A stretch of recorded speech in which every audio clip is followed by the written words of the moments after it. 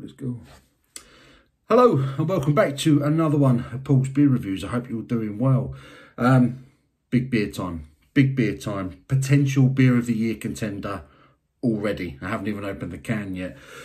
We're going to Bristol for this one.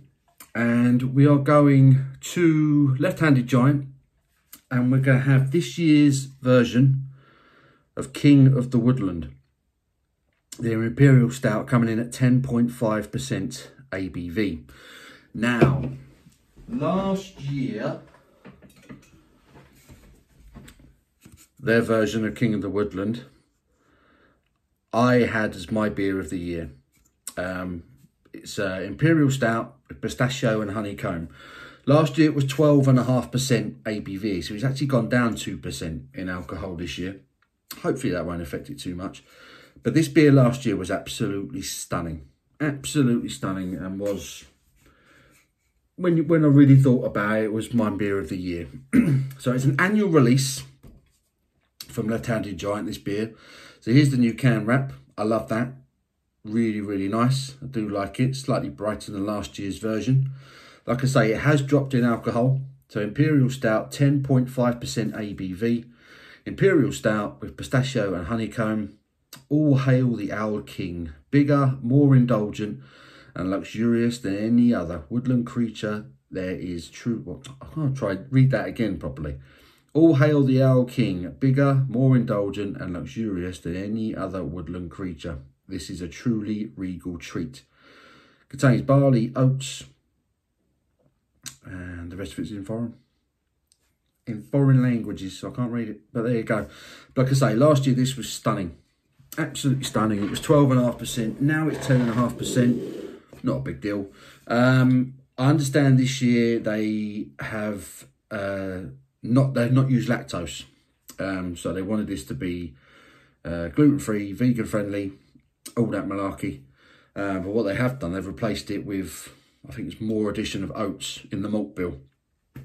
So I'm really excited about this beer because, like I say, last year it was absolutely stunning. And I could not wait for it to come out this year. So it came out last week.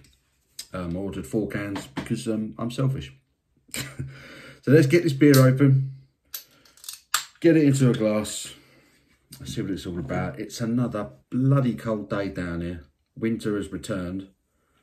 So it's perfect for a big Imperial Stout. Let's get a bit in there. Look at that. Jet black. Jet black, no red bleeding through that whatsoever. No head to speak of. 10.5% stout. You can't really expect one. Give it a wriggle. I mean, it looks like oil, doesn't it? Looks like pure engine oil. Let's get me snouting, see what the aroma's telling us.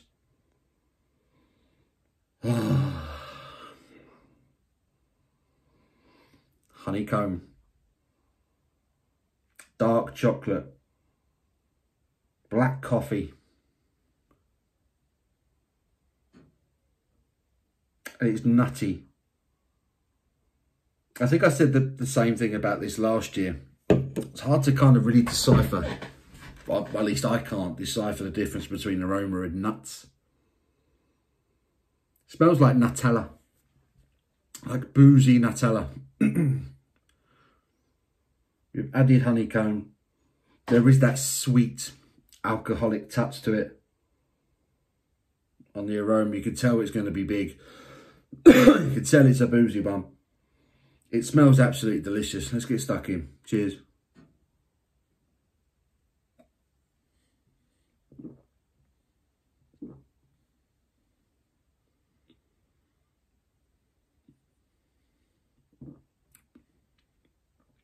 Oh.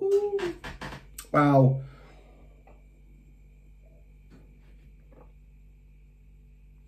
Oh. You little beauty. Huh. That's great. That is great. Lovely, smooth, slightly creamy texture on the mouthfeel. It's boozy. You're getting that honey influence. It's like almost sort of a syrupy sweetness Not overly so. It's not sickly. Dark chocolate.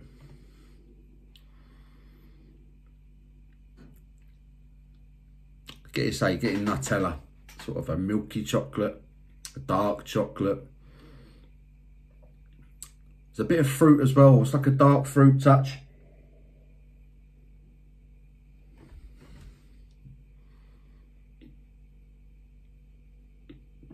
I love the mouthfeel. It really, I feel like I'm going to need to brush my teeth after this beer. It's just clinging to everything.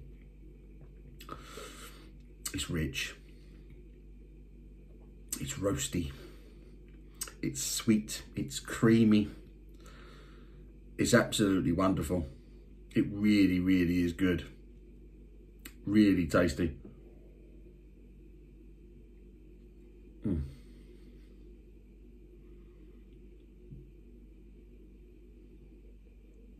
I love that body. I love that mouthfeel. I love how it really takes over the palate.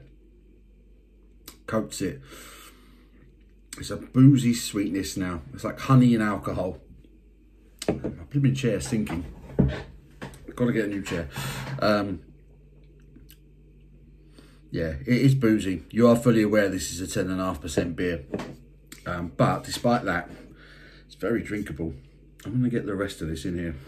See how it behaves. One more wriggle.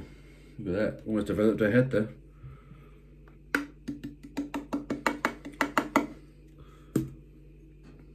Developed a bit of a head that time.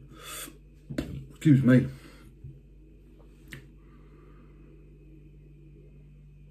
There's a bit more of a roasty and nutty elements now coming through on that aroma now that I've kind of chucked all of it in. Oh, this is a treat. This is special. This is the 4th year they've done this now. It's the 4th year that Left-Handed Giant have brewed this beer. I only feel bad that I missed the first 2. Because last year's was stunning. This is stunning. The drop off in the alcohol, the removal of lactose has done nothing to diminish this beer. This is genuinely world class. World class.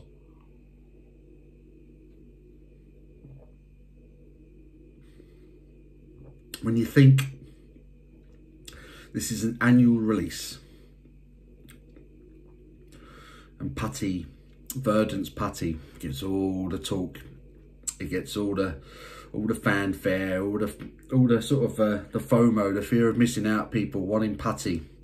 I'd have this over a can of putty any old day of the week. This is quite stunning.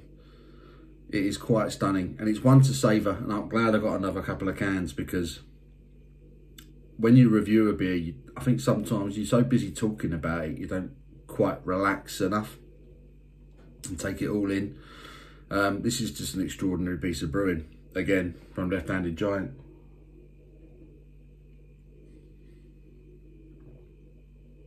So the malt bill is fantastic.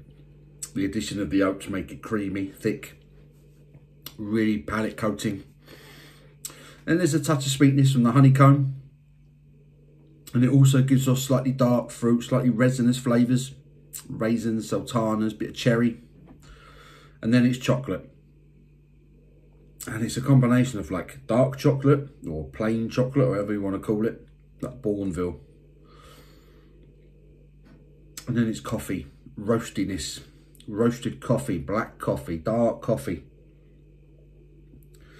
And that oats content in the malt bill, it gives you that creamy body. Gives you the sort of the impression of like milk chocolate as well. And it is 10.5%, and it does taste boozy, but it's not overly so. There is a balance to it.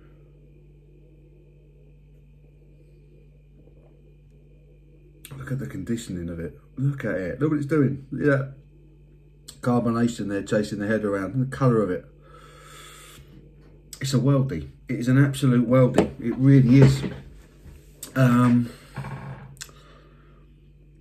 Beginning of March now. Beginning of March, and I've already had 2 beers this year. And they were both Imperial Stouts that I think will be come the end of the year, come Christmas, will be right up there in my sort of review of the year in terms of beers, and probably going to be my beers of the year. Pinter. What's it called? Nothing More, Track and Pinter. That chocolate and gingerbread stout. And this King of the Woodland, again, left-handed giant.